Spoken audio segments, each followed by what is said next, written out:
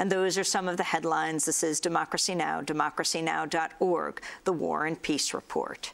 As we broadcast live from Copenhagen, I'm Amy Goodman. We're inside the Bella Center, where thousands of delegates from over 190 countries are gathering for the largest climate summit in history. Over the next 2 weeks, 100 world leaders are expected to attend the UN conference that's been described by some scientists as the most important the world has ever seen. To stress the significance of the summit, 56 newspapers and 45 countries are taking the unprecedented step of publishing the same editorial today. The editorial reads, quote, "Unless we combine to take decisive action, climate change will ravage our planet, and with it our prosperity and security. Climate change has been caused over centuries, has consequences that will endure for all time, and our prospects of taming it will be determined in the next 14 days. Thus goes the editorial. Environmentalists have warned current greenhouse gas emissions commitments are dangerously short of what UN scientists have said are needed to keep average temperatures from rising more than 2 degrees centigrade. But even before the conference began, the hopes of reaching a binding agreement on emissions were abandoned. UN negotiators have said they're looking to achieve an interim pact in Copenhagen, with more negotiations for a possible binding agreement next year. Well, today is the opening day of the summit, and Democracy Now! Is the only daily global TV radio news hour broadcasting from right here inside the Bella Center for the next 2 weeks, bringing you this exclusive coverage from inside the conference with delegates and organizers from outside on the streets, where thousands of activists are converging to call for real solutions to combat global warming. As one side outside the Bella Center said, politicians talk, leaders act. The summit opened this morning with a welcoming ceremony. It began with an address by the Prime Minister of Denmark, Lars Løkke Rasmussen. He was followed by the Mayor of Copenhagen, Ritt Bjerregaard.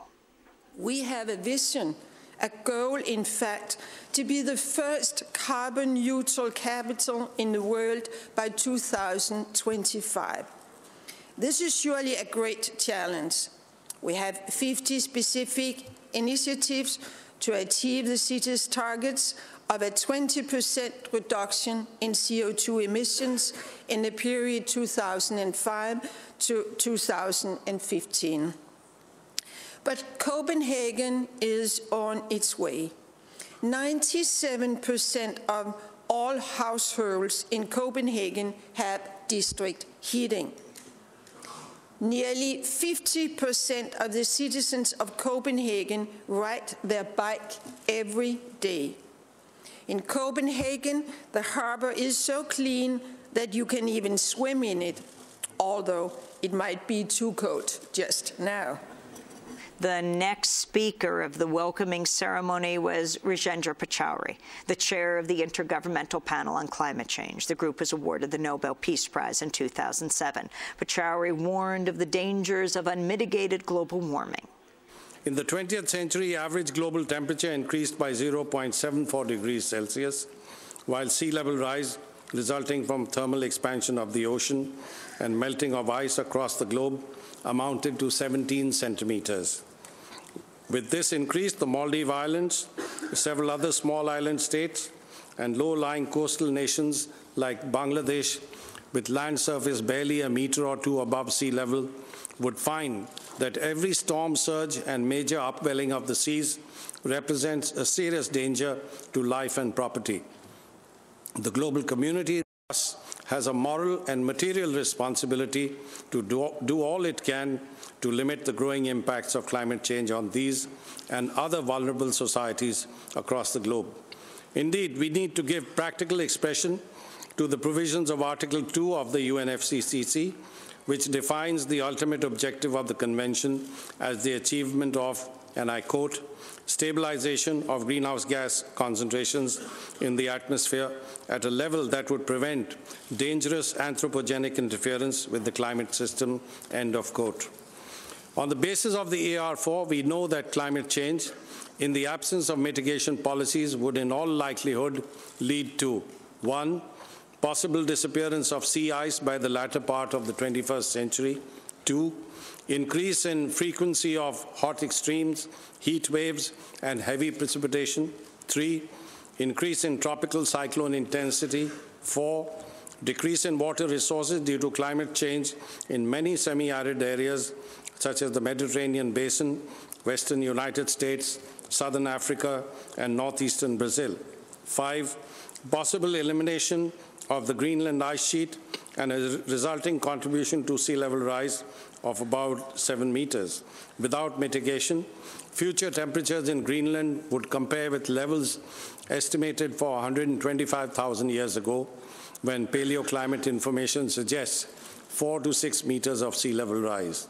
6, approximately 20 to 30% of species assessed so far being at increased risk of extinction if increases in global average warming exceed 1.5 to 2.5 degrees Celsius.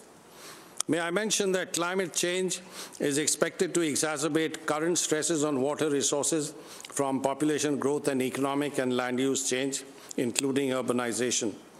Available research suggests a significant future increase in heavy rainfall events in many regions, including some in which the mean rainfall is projected to decrease. The resulting flood risk poses challenges to society, physical infrastructure, and water quality. It is likely that 20% of the world population, which as a fraction could exceed 2 billion people, will live in areas where river flood potential could increase by the 2080s. In Africa, by 2020, between 75 and 250 million people are projected to be exposed to water stress due to climate change. And in some countries on that continent, yields from rain-fed agriculture could be reduced by up to 50%. Another area facing serious impacts of climate change are the oceans, where the uptake of anthropogenic carbon since 1750 has led to the ocean becoming more acidic, with an average decrease in pH of 0.1 units. Increasing atmospheric carbon dioxide concentrations lead to further acidification, the consequences of which could be serious for all forms of marine organisms. Rajendra Pachauri, the chair of the Intergovernmental Panel on Climate Change, speaking here in the Bella Center in Copenhagen at the opening ceremony of the Climate Summit. Yvo de Boer was the final speaker of the morning, the Executive Secretary of the United Nations Framework Convention on Climate Change. On Sunday, de Boer spoke at a curtain-raiser news conference where he stressed the urgency of combating global warming. Time is up. Over the next 2 weeks, governments have to deliver a strong and long-term response to the challenge of climate change.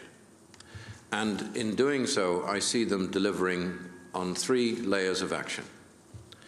First of all, fast and effective implementation right away without delay on adaptation, on technology, on capacity building in developing countries.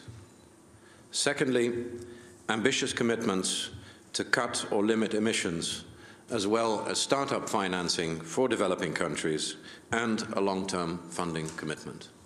And third, a long-term shared vision on a low-emission future for all. It's on those 3 levels that governments must deliver an ambitious response to climate change over the next 2 weeks.